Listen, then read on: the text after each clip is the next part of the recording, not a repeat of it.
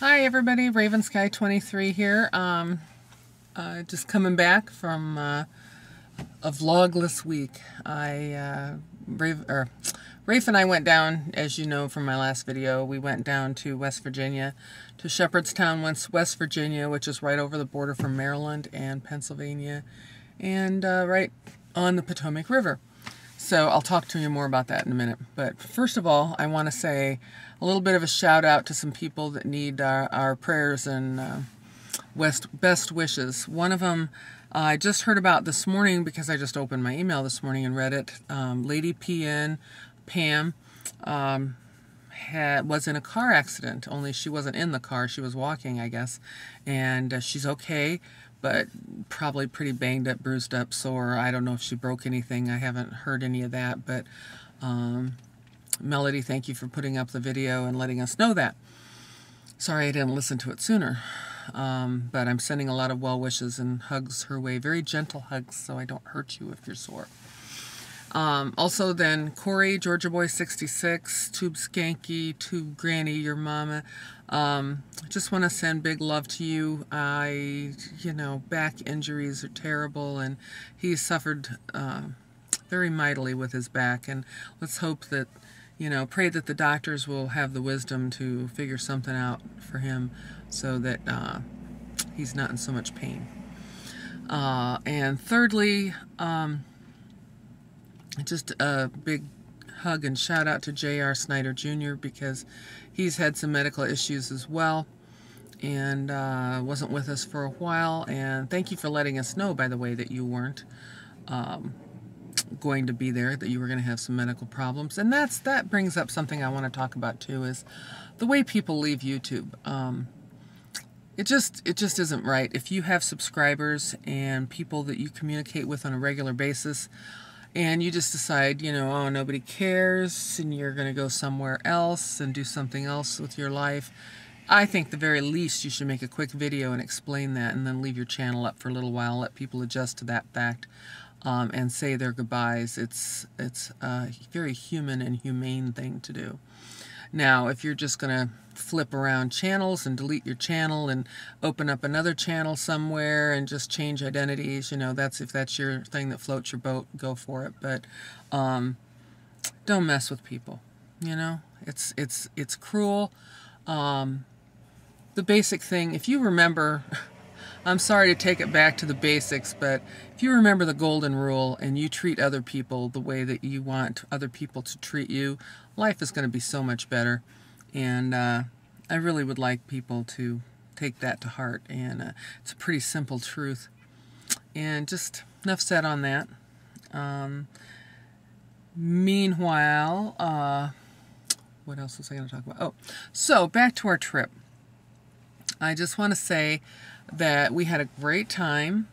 I took a ton of videos. I don't know, 160, 180, something like that. And that sounds like ridiculous, but what I was doing was just taking little snippets. The editing software I have with my camera sucks big time. And my camera, I think it's MPEG-4. Saves them as MPEGs anyway, and Movie Maker won't open them, so I've got to convert them before Movie Maker opens them. And Movie Maker isn't that fantastic anyway. So anybody that has any input on, I think we're going to get Vegas, which a lot of people use. I think I've got, Rafe's got his eye on a version of that. So we'll see, because right now the way I do it sucks just as bad as when I had a crap computer, and I got a fast computer now, but it's even worse because I can't separate the audio from the video and edit. Anyway, that being said, so I'm going to be editing these videos, but it's kind of a Herculean task with everything that I have ahead of me. But the first one coming up is probably going to be a tour of the lodge, which is really the last video that I took the last day because we were so busy. doing all the classes and things. But the last day before we left, I shot a bunch of footage. So I'm going to edit that together and show you how cool this place is that we were at. Plus, one of the coolest things when we were there, this is awesome. And I'm going to put the link of this over here so you guys can go and check out the 24/7 live video cam of this. When we first got there and we walked in by the registration desk and the Timber Framers Guild registration desk, there was a camera sitting there. A camera. Well, okay, back up. First of all, when we first pulled in, we were going up the big long drive, I looked over to where the barn is, the first barn we were supposed to go to on our tour, and there was this big white barn, which I'll show you pictures of, and in this tree, this big sycamore tree, you can tell it was a sycamore because the bark, I just love the way they look in the winter, but in this huge tall sycamore tree, it looked like there was a Buick. Seriously, it looked like there's a big car parked up there. And then next I'm kind of focusing on it and I'm thinking, okay, it's some kid's fort. And I'm like, that's like 100 feet in the air. That cannot be a kid's fort. And I'm like, so we get closer, I'm like, holy crap, it's a nest. You know, what kind of bird is in that nest? You know, I just couldn't believe anything that big. So we get in, and the first thing that I see is this closed circuit TV, and they have bald eagles nesting in this tree out there. So come to find out, we couldn't tour that barn because the tree's right next to the barn, and apparently eagles, if you disturb their nest, you're going to, they have a possibility that they'll leave and abandon the nest, and they didn't want to even approach that because they had laid 3 eggs, and she was sitting on 3 eggs. And lo and behold, three or 4 hours before we got there on last Thursday, one of the eggs had hatched. So there was already one tiny little, well, tiny, you know, baby that the mother eagle was taking care of. So it was so cool because apparently what they did is these eagles have been there, I think, since 2004, 2005. And they keep coming back to the same nest. Eagles do that. They built this gigantic nest, and they fix it up every year, and then they lay eggs. And they've, one year, a couple of their eggs, it was too cold, and I think that they weren't viable. Last year, I think they had 2 chicks. But I think this is the first year they've had the camera 24/7. And what they had to do is, like last September, they had a fire truck with a big bucket truck come up there and could lift them up, I think, 75 feet in the air to where the nest was. And then a guy... dig this. Guy had to get out of the bucket that high in the air, climb up another 10 feet to mount this camera on the tree.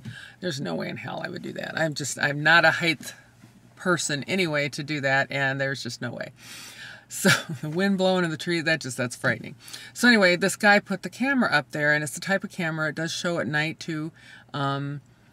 It's just very cool. So it also was closed circuit. We could watch it in our room, which was awesome.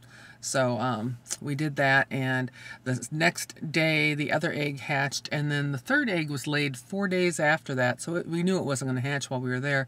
And sure enough, on St. Patrick's Day, the third egg hatched.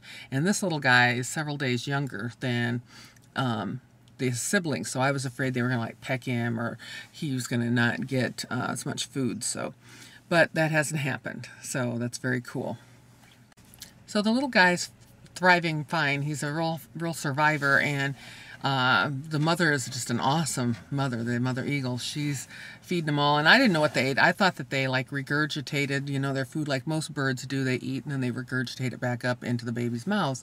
But she doesn't appear to do that. She appears to, they eat a lot of fish, and we're right on the Potomac River. So she pecks at the fish and she eats some, and then she takes a piece and she sticks it in the baby's mouth, just like that. So, and they're getting really big. I mean, they were tiny, but now the 2 of them at least are getting pretty big. The other one's coming along. So I'm going to put the link over here, and it requires you to have, I think, Real Audio. I think it's a Real Audio file if you have that plug-in on your browser, which most people do, and it'll pop up. You can make the window bigger, as big as your computer will handle, and they seem to be active, well, it's throughout the day, but when I get up at 6:37 in the morning, she's always feeding them then. I watch them at night, and it's pretty boring because it's just her with her head underneath her wing sitting on top of them. So, but I think about 6 weeks they start flying, so be cool to check in on them every now and then if any of you are interested. I think it's just phenomenal. And when the sun's shining there, you can see kind of, I mean, it's a bird's eye view. No, it's like a fisheye thing where you can see part of the barn building down here around it and everything, but very cool. So we were excited about that. Anyway, a couple other things just were that it was so warm that we could just wear t-shirts a couple of the days. We didn't get rained out. It did rain, but not the day we were touring the barns. And what else? I don't know. Pretty uneventful trip up and back. It was about 6.5 hours. And we didn't get a chance to meet any other YouTubers. It was short notice that we'd put the video up, but we didn't get any meetups, so there's no footage of us meeting anybody. But hopefully that'll change this summer when we have a couple of the YouTube events that we're going to in Boston and Philadelphia. Anyway, that's about it. Hope everything's good in your world, and a happy Easter, happy spring, happy warmer weather, please. We need it. That's it. So I will talk to you guys later. Be looking for more footage coming at you as soon as I get it together. So talk to you guys later. Bye.